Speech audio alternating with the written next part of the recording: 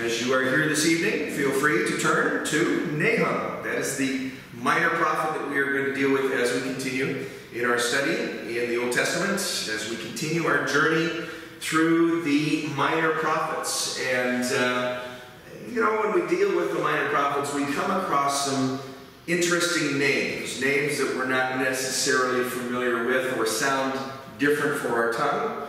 And Nahum is one of them, but he's not unique just in his name. He's also unique in his ministry. As we introduce this minor prophet to you, understand the context here. Over 100 years after Jonah preached to Nineveh, remember Jonah and his ministry to the Ninevites, or his eventual ministry to the Ninevites, right?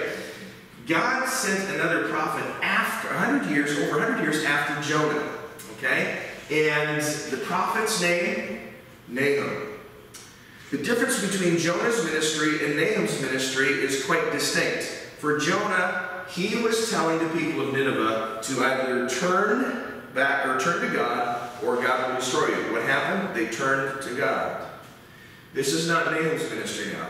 Nahum goes to Nineveh to pronounce God's judgment and doom upon them. They have gone beyond the point of no return, and there's no possibility of being rescued this time. God is coming to judge Nineveh rightly for all that they've been doing. So the book of Nahum, what it does here is it demonstrates how false is the view that might makes right. You've probably heard that phrase before, right? If I'm powerful enough, then I'm right enough, because nobody can defeat me. Obviously, my way, in my opinion, is the right one.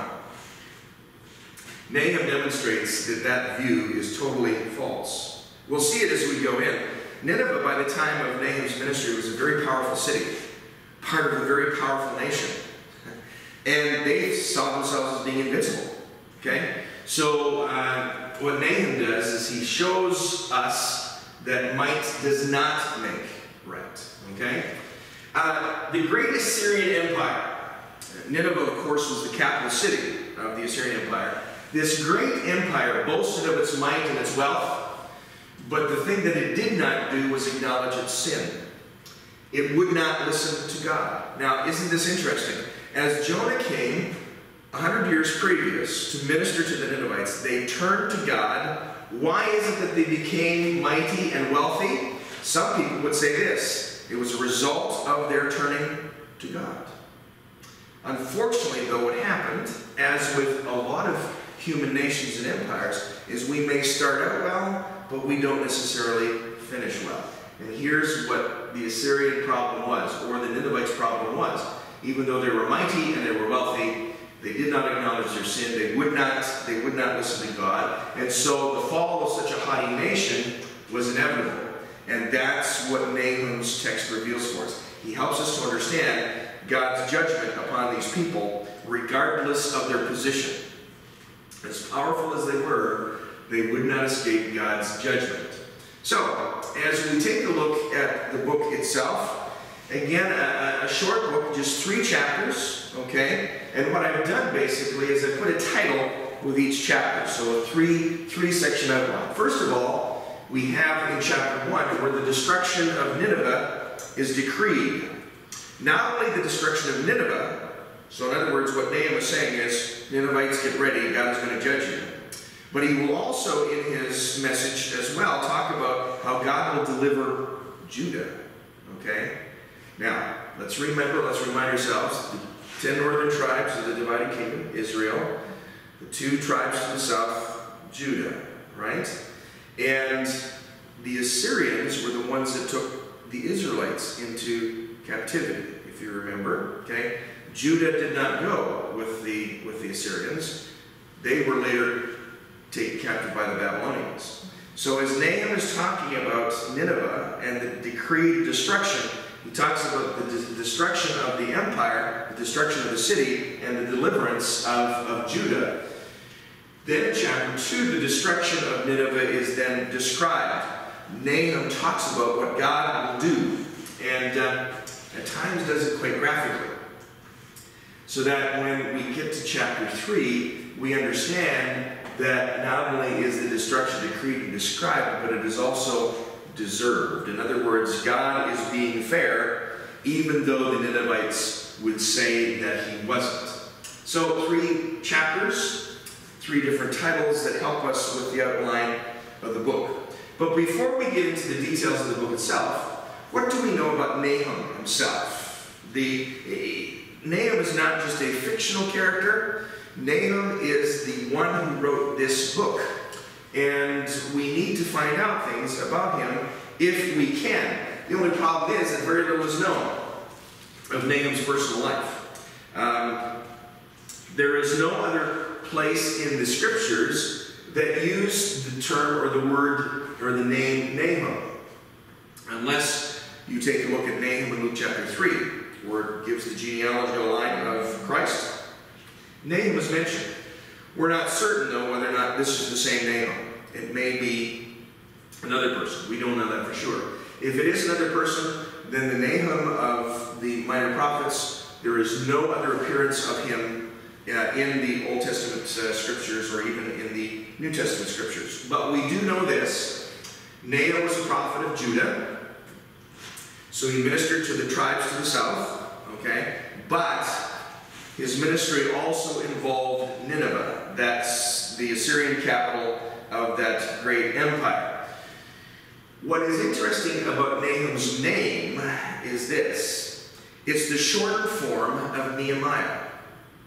Okay? So, as you remember Nehemiah in the Old Testament, you could have called Nehemiah the one who brought back the exiles to rebuild the Jerusalem wall. His nickname may have been Nahum, a shortened form, right, of his name. And what Nehemiah means is consolation or comforter, okay? So Nahum's name being comforter or consolation seems kind of ironic because his message that he's bringing is not one of comfort. The message he's bringing is not one of consolation. It's one of destruction and doom. And so it's interesting that Nahum, with his name, is the one that brings that message. As far as his home is concerned, where did Nahum live? Well, according to chapter 1 and verse 1, Nahum was from the town of Elkosh.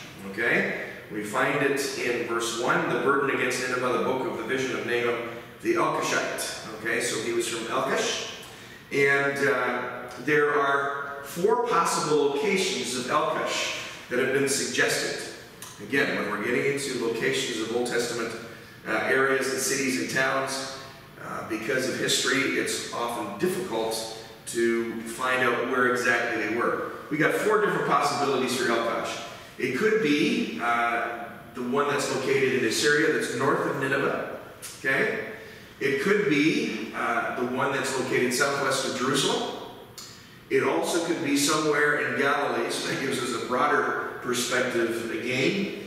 Or some think it is the current site of Capernaum, is the old Elkosh. Now, where the Elkosh that Nahum grew up in, we really do not know. It really doesn't matter, okay? But we do know he was from the town called Elkosh, wherever that was located. But again, as you said, wherever his home was, what we should keep in mind is that when he was born, the Assyrian armies had invaded Palestine already. In fact, they've done it twice. Okay, so this threat of this mighty empire was always present. The one invasion we know of, that was back in 722 BC, where the conquest of the northern kingdom by Sargon II took place. That's recorded for us in 2 Kings 17. That's the first time that the Assyrians come in and deal with the northern kingdom. The second time was just 21 years later. Okay, invasions against Judah by Sennacherib. Okay, that's recorded for us in 2 Kings 18, just the next chapter. Okay, so again, we see that the Assyrian armies are large, they're threatening, they're wealthy, they're mighty. They've already been dealing with Palestine in its threats, not only in the northern kingdom, but also in the southern kingdom as well. And the time period in which Nahum is doing his ministry, there were 3 kings that ruled over Judah. The first one was Manasseh, if you remember that name. I don't know if you do, but that was a king of Judah during the... By the way, an evil king, was not a good king, but an evil king. Then there was Ammon, King Ammon, and he also was one that was an evil king. It wasn't until the 3rd king of Nahum's ministry that we find that he was a good king, Josiah, okay? And Josiah was one of those kings that for Judah brought about particular spiritual reforms in an attempt to bring the people of Judah back to God, back to the proper worship of the temple and all the rest of those good things. And so the ruling world empire of Nahum's time was indeed the Assyrian Empire. They were the ones that everybody was worried about. They weren't worried about Egypt. They weren't worried about Babylon. They were worried about the Assyrian Empire. And as we go on a little further, we understand why they were indeed worried about the Assyrian Empire. In fact, during Nahum's ministry, there was a king who was reigning in the Assyrian Empire that had a really funny name. All right, Ashurbanipal. Ashurbanipal, okay, is how you pronounce that. He was the Assyrian king, and he reigned during the earliest years of Nahum's ministry. And it would not be until Nineveh fell in 612 that the Assyrian Empire would be defeated and the Neo-Babylonian Empire would then take over. This was the doom that Nahum would be talking about. The Neo-Babylonian Empire coming in, taking over Nineveh, and destroying the Assyrian Empire. And so, the prophets ministering during the time of Nahum were guys like Zephaniah, Habakkuk, Jeremiah, all ministering around the time that Nahum was ministering as well. In other words, God had lots of messengers out there with regard to what he was going to be doing, what he wanted his people to be doing, what was going to be happening to, especially through Nahum, what was going to be happening to the Ninevites, and all the rest of that. Now, that gives us the time period, okay, in which Nahum was ministering. Let's take the kings and the cities of those days and give ourselves a little bit of historical context. So let's go back to the king with the funny name, okay? Again, remember, he's the king of the Assyrian Empire.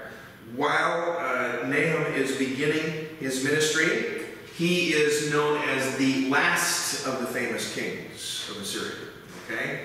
After he's gone, nobody really knows much more about Assyrian history after this. And it was after his death in 633 that the power of Assyria and its empire indeed did fade away. And what was the reason why this king was the most famous of the Assyrian kings was because of his exceptional cruelty. Okay? This is another thing that God was judging, and why Nineveh would fall in the way it would fall. This king was known for skinning captives alive. This was how cruel he was. It's recorded in history that he forced a prince to wear the bloody head of his king around his neck. Another instance where he was feasting with the head of the Chaldean monarch hanging above him in the banquet hall. These are just examples of some of the gruesome stories that this king was well known for. That's again why we call him the last of the famous kings of the Assyrians, because after his power was gone, Assyria basically faded away into the sunset, never to be heard from again. Nahum is ministering to the Ninevites in this time period, okay, with a king that is as cruel as you can possibly find. But as Nahum is ministering, who is the king of Judah? Well, King Josiah. We remember him. He reigned over Judah in the fear of the Lord, and we're thinking that Nahum may have written his book during Josiah's reign. A time of relative peace, a time of not having to worry about the Assyrians per se, even though they were threatening, because Josiah was following God's way. God was protecting the people of Judah. So we're thinking Nahum may have written his book during this time. There's a city that you've probably come across the name of before. Are you familiar with the city of Thebes? Okay. Nahum, and during this time of his ministry, the city of Thebes is prominent. Thebes is the Greek name for the Egyptian city of No. Okay? And we find that in chapter 3, verse 8 of Nahum. Let's just take a look at it here. Yeah. Are you better than Nahum? Okay, Nahum, he's referring to Thebes. Okay? And in that prophecy, he asks, are you better, God asks, are you better than this Egyptian city? Because No at that time was the capital of Egypt.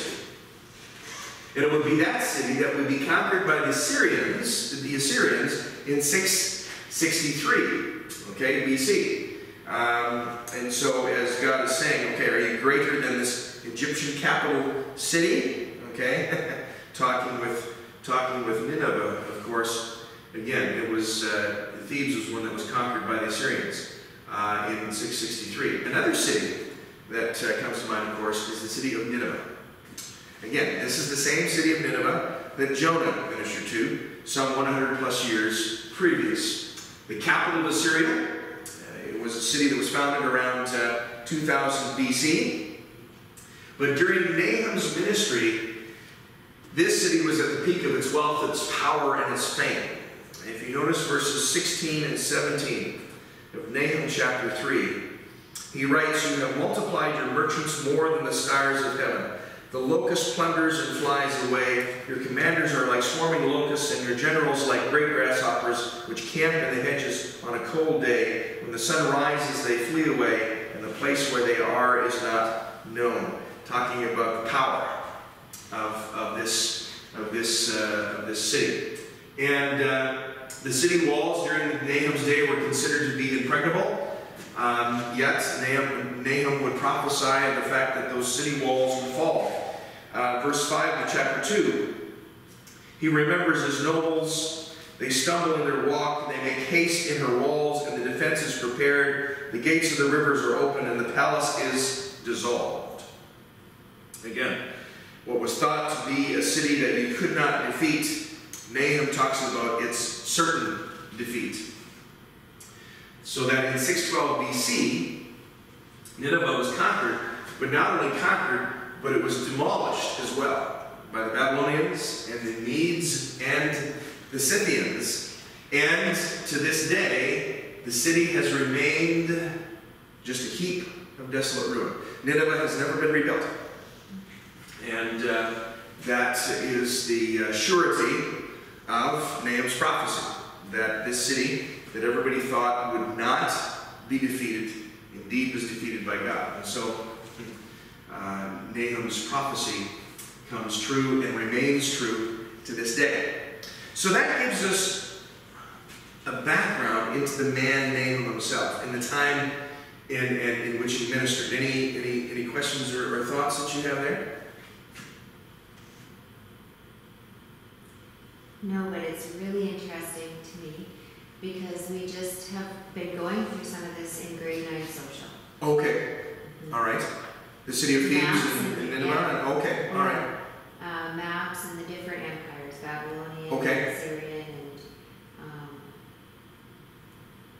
what did we learn? Persia would be the Persians as well, would probably be part of that. Yeah, we didn't do that.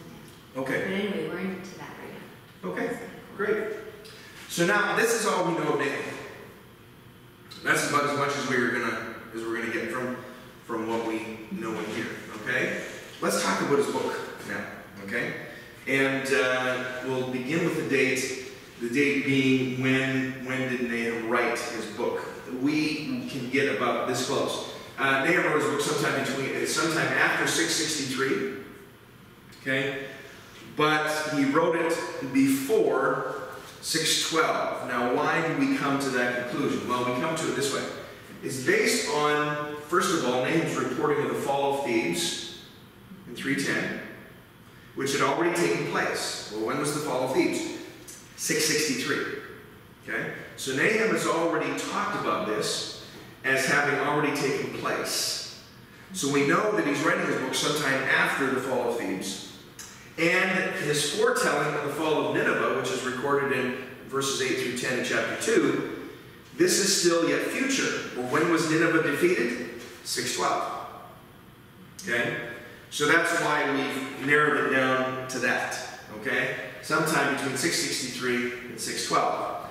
Talking about the grand scheme of things, the amount of human history that's gone on now, a few years between 663 and 612 really isn't a lot. Okay? We do think, though, I don't have it on here, but we do think that Nahum's public ministry probably extended from about 650 to 620. So his ministry was about 30 years, okay, in all that he did there. The theme and purpose of his book basically can be stated this way. The Lord in his sovereign holiness and goodness will bring judgment upon sinful Nineveh and spare righteous Judah. Okay? That's basically explained for us in the very first chapter of the book. Notice, the Lord in his sovereign holiness and goodness. When we're talking about judgment, we don't often think about goodness, do we? Or even holiness. But this is God that we're talking about. So his judgment will be encompassed in his holiness and his goodness. And he will judge Nineveh, but spare Judah.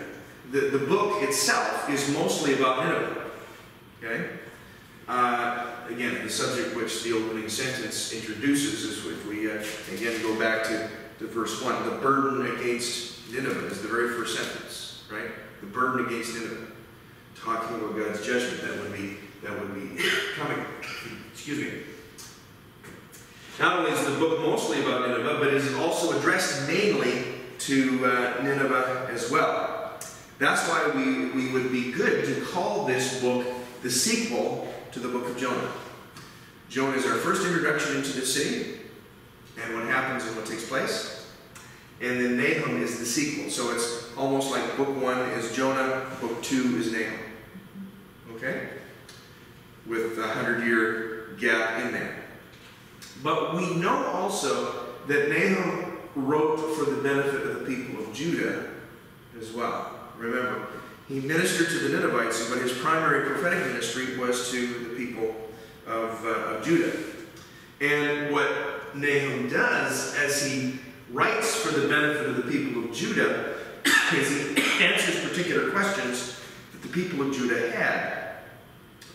Questions like this. Why does cruel Nineveh prosper?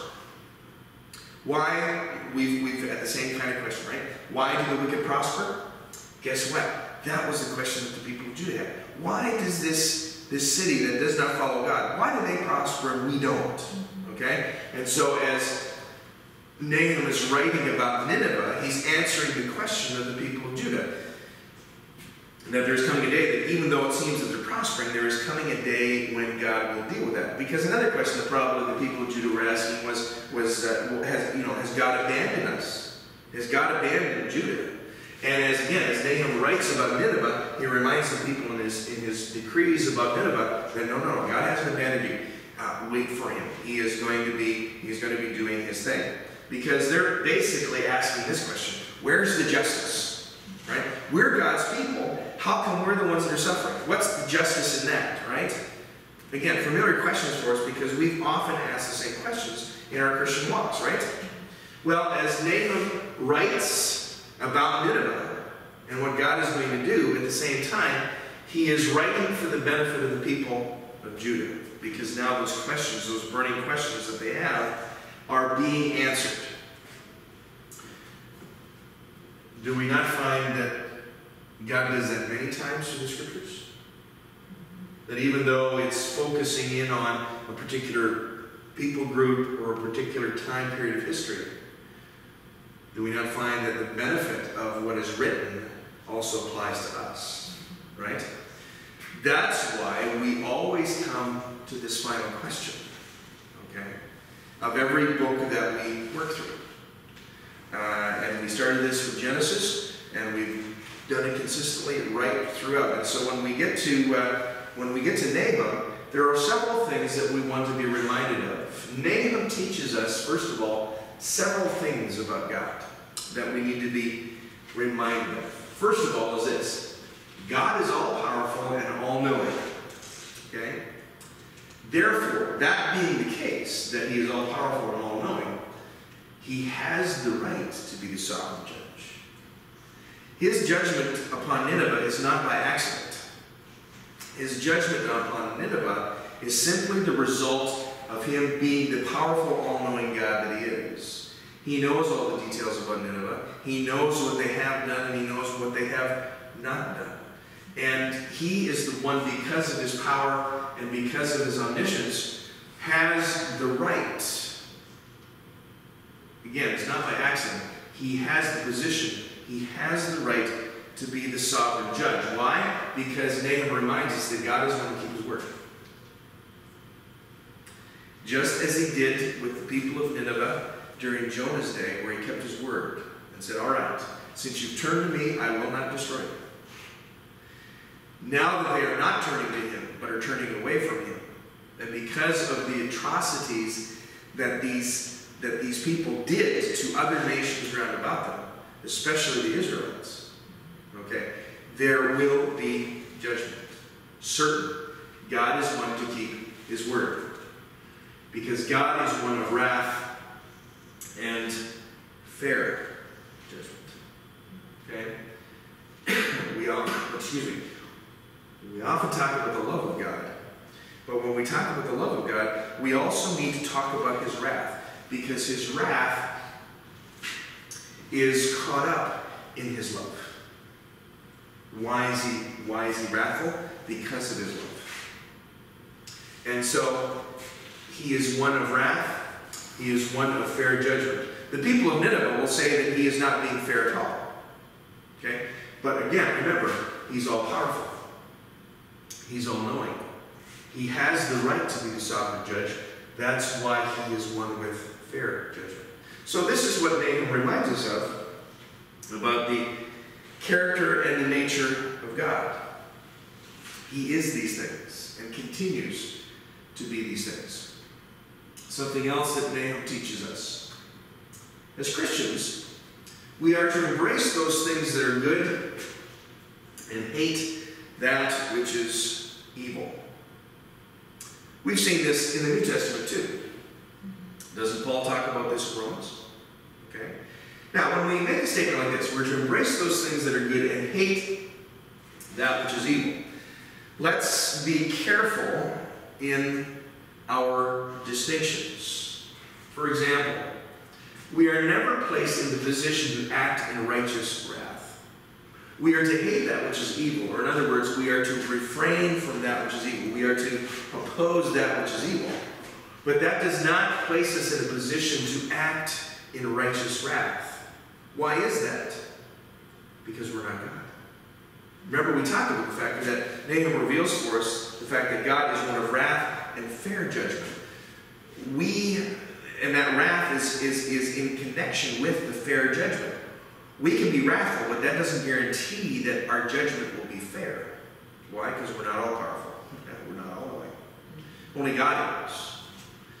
So, as much as we are to embrace those things that are good and hate that which is evil, we do not have license for righteous wrath. In fact, it is God's place to avenge because he is the only true righteous judge.